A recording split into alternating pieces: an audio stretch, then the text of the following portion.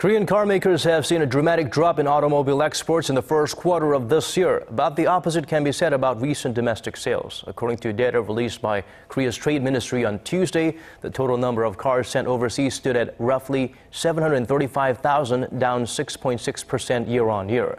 The ministry says the weak yen and slow growth in emerging markets contributed to the sluggish performance.